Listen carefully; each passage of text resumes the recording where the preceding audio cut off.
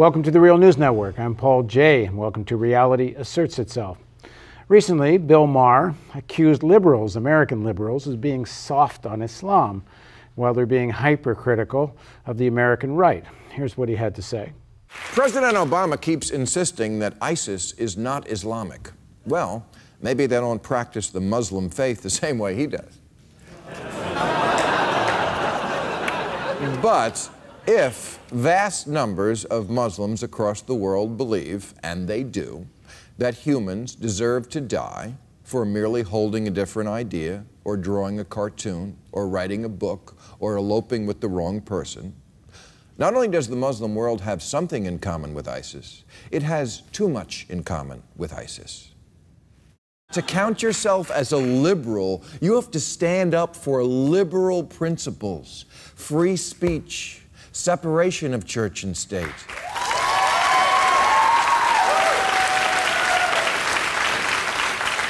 Freedom to practice any religion or no religion without the threat of violence. Respect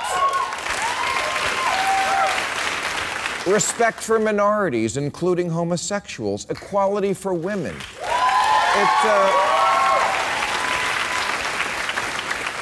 It amazes me how here in America we go nuts over the tiniest violations of these values, while gross atrocities are ignored across the world. Our guest on Reality Asserts Itself thinks all of that is Islamophobic. And now joining us in the studio to talk about all of this is Deepa Kumar. Deepa is an associate professor of media studies at Rutgers University and also serves as an officer in the Teachers Union. She's authored 2 books, including Outside the Box, Corporate Media, Globalization, and the UPS Strike. And her latest is Islamophobia and the Politics of Empire.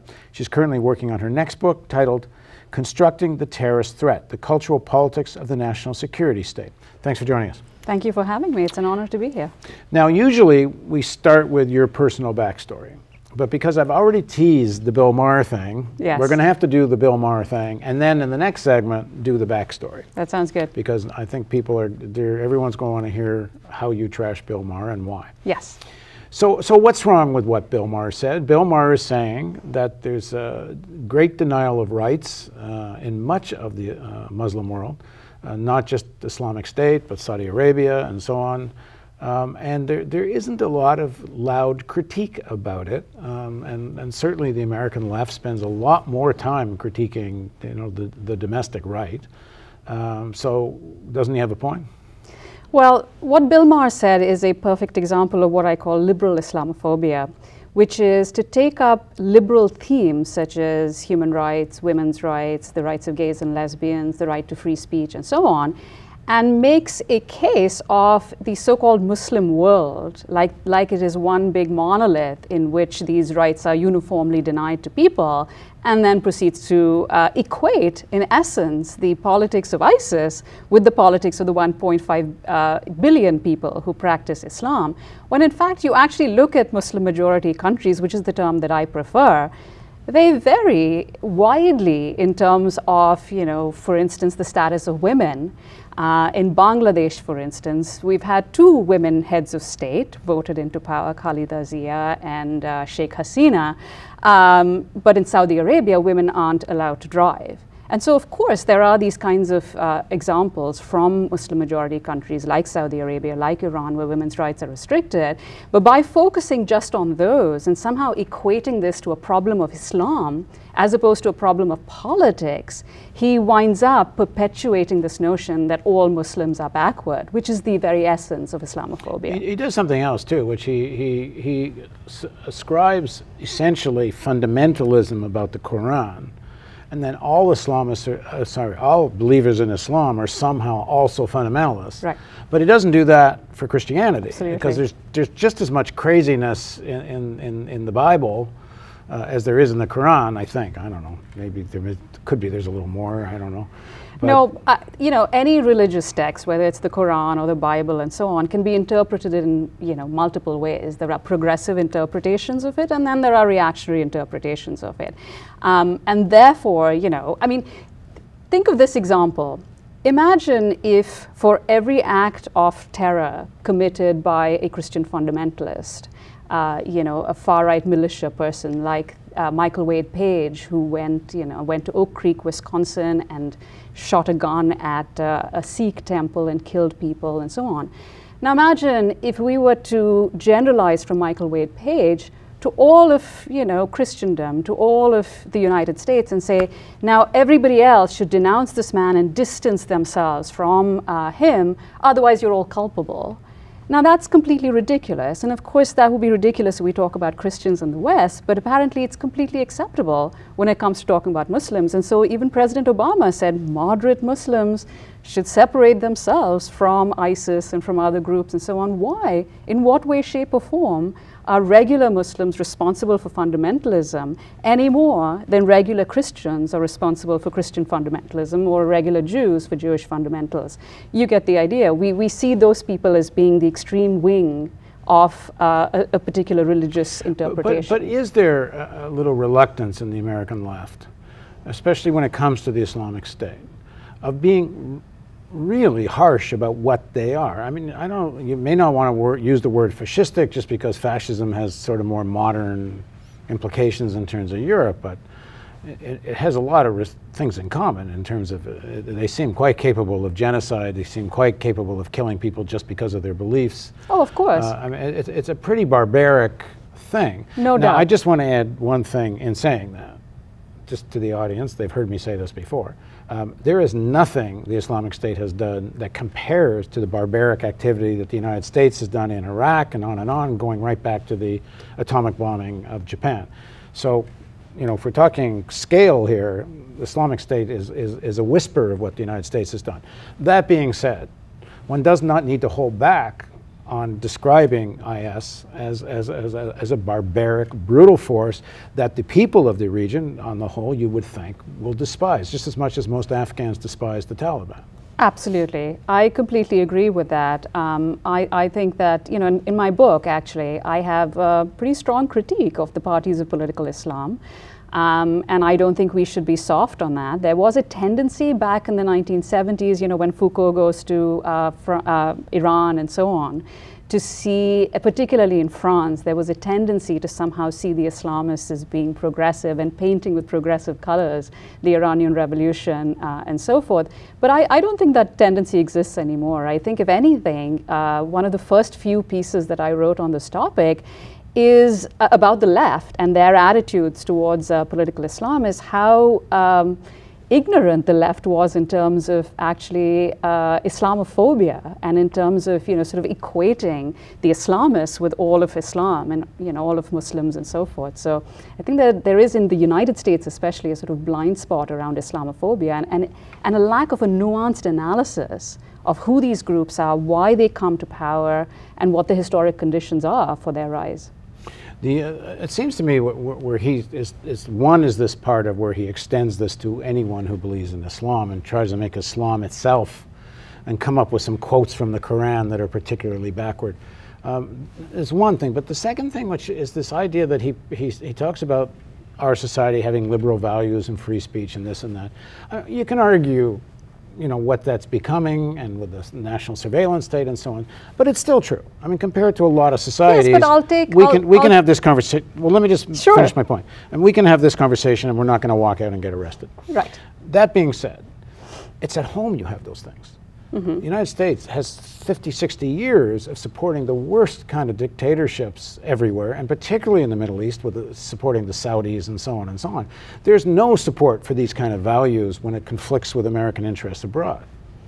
Right. The part where I interrupted you, what I was going to say is that the narrative that gets constructed in the West, and that Bill Maher and people like that are echoing, is the clash of civilizations rhetoric, right, which was coined by Bernard Lewis and then popularized by Samuel Huntington, which is the idea that in the post-Cold War period, conflict would no longer be political, it would be cultural, and that there were 7 or 8 civilizations, each with their own unique cultures, the West and the Islamic world and so on, and that they are bound to conflict with each other. The problem, I mean, there are any number of problems. It's ahistorical, it's just wrong and so on. But the problem I have with it, one problem at least, is that it negates the fact that the rights that people do have in this country, whether you're talking about workers' rights, the rights of African Americans to vote, the right of women to vote, this didn't happen automatically because some benevolent president decided. It's people's movements. It's women fighting for 100 years and their male allies that caused suffrage, right? And therefore, somehow to assume the liberal mantle as being the natural inheritance of what it means to be the West, you know, starting from Greece to the present, and seeing the East, particularly, you know, Muslim-majority countries, as being mired in barbarism. This is the classic language of colonialism, which, whether Bill Maher knows it or not, that is what he's echoing. And in fact, even in the East, you've had, you know, in Iran, in Egypt, you've had feminist movements, you've had women's rights movements, which we barely ever hear of. Well, the roots of this go right back to the early days of the Catholic Church and the fighting against the Crusades and then the Ottoman Empire. I mean, it wasn't about liberal values then. It was about the true God, and, right. and they got the bad God, Sure. and we're going to fight it out. Yeah. But it's kind of, the roots of it go very deep. Absolutely, which is why my book is called Islamophobia and the Politics of Empire. And it starts with the Crusades, because every empire needs an enemy. And to, you know, at least one of the motivations for the Crusades was to create this ideal Muslim enemy, which could then motivate people to go out and, you know, fight wars. But there was always a very contradictory notion of how to look at the East. Because even while the Crusades are going on and you have the most horrific stereotypes of Muslims and all the rest of it, in Al-Andalus, which is the name given to Muslim rule in the Iberian Peninsula, Spain and Portugal, you see the most advanced civilization. Remember, Europe is in the Dark Ages at this time, right? And here in Al-Andalus, you have street lighting, you have developments in science, medicine, and so on. In that region, Europeans had a very positive idea of Muslims and what they developed because they had actual contact with them. So typically, this idea of a Muslim enemy works when people have never met anybody from the Middle East or North Africa, or, you know, have never traveled. And then the stereotypes can work, just as it's working in the case of ISIS and scaring people to death, and, you know. But I think one of the things that always gets missed in this conversation in the mainstream media is that these are class societies we're talking about. These are the Muslim societies, Arab societies, and in many of them, the classes that are in power are barbaric and they are backward, Yes. and they do call up the worst of whatever you can call up in Islam, the same way you can find in Absolutely. Christian fanatical regimes in Latin America, you know, and other times. Absolutely. But you do get I go back to Maher's point, even though I think I agree with you, the way he formulates it is Islamophobic, but there is a kind of reluctance. Like even on Iran, for example, and this is not so much a Islamic issue, although it's a bit of it. It's much of the left in the United States is very reluctant to say something critical of the Iranian regime. And the Iranian regime suppresses, I'm not talking liberal now. Okay. I mean, democratic liberals, of course, they trash Iran. I'm talking about the left, who only want to talk about U.S. sanctions against Iran and the U.S. aggression against Iran and so on and so on. And they just won't say a word about the way Iranian state suppresses its own people. And you get a bit of that. I think that's part of what Maher's trying to put his finger on, even though I think he's doing it in a brutal and, you know. I mean, I think there are two ways of doing this, right? On the one hand, there's the sort of Bill Maher way of doing it, which is then to present the U.S. government as, you know, somehow a force for good in the region, right? This is the old white man's burden. But when he'll You're talk about saying- the Iraq War, Right. he'll trash American Right. policy on Iraq. Right. It's on this issue where he doesn't like what he thinks is a kind of hypocrisy.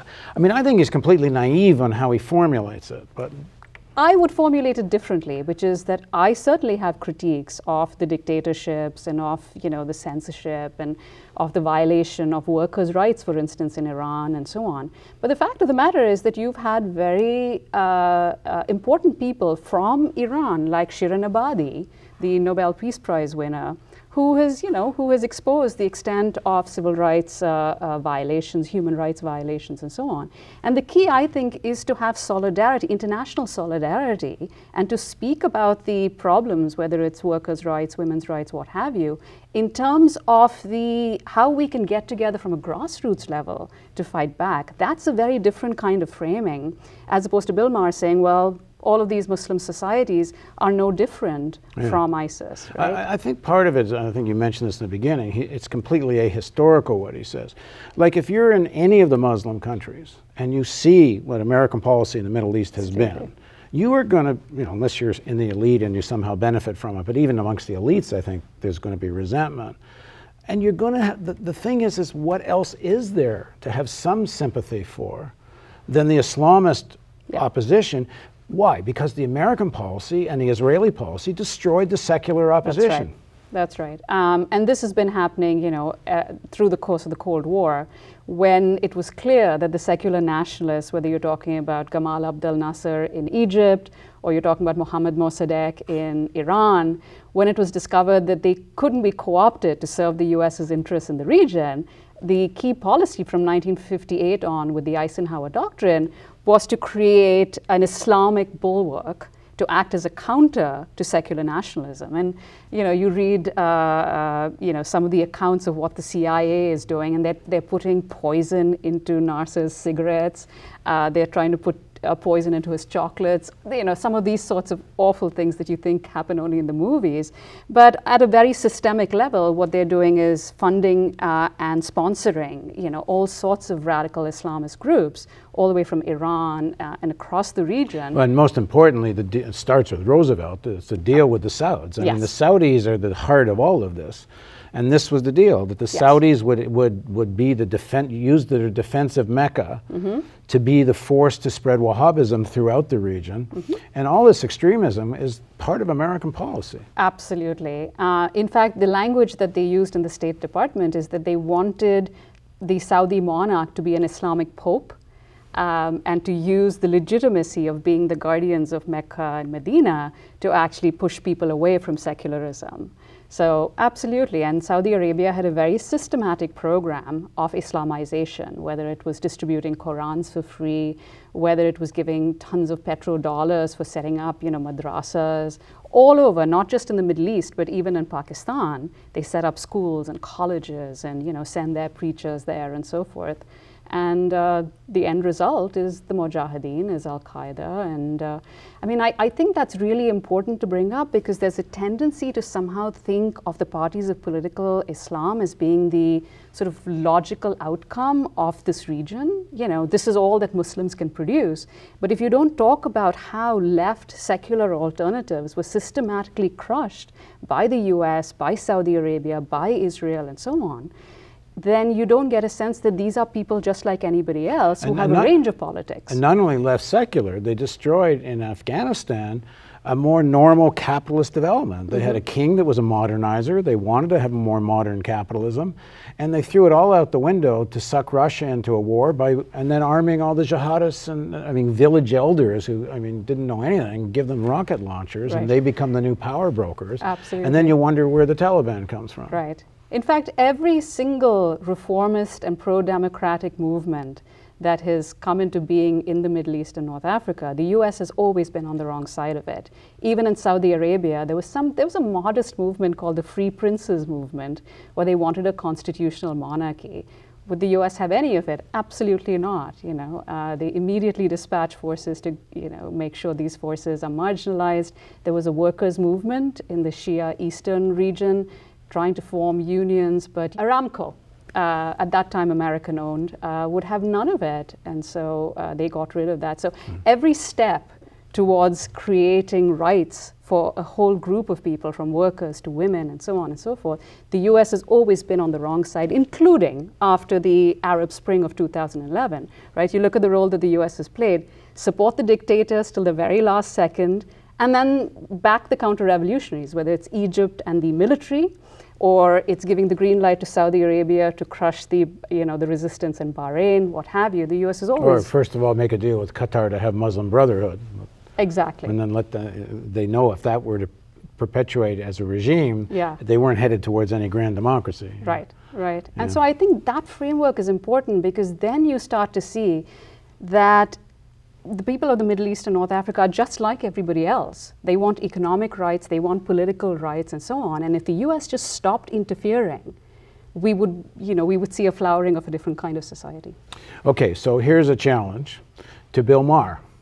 So if somebody out there knows Bill Maher, get him to watch this, because he's not bad on a lot of things. He's moved, he seems to be kind of evolving in his thinking, but he seems rather stuck on this issue. So anybody knows Bill Maher, and we know we got lots of viewers in LA and Hollywood, so shove this thing in front of his eyeballs and see if he has the courage to have Deepa and me on the show, and let's talk about this, because so far he's kind of buying into some ignorance. So we're going to continue this conversation. Please join us for the next part of Reality Asserts Itself on the Real News Network.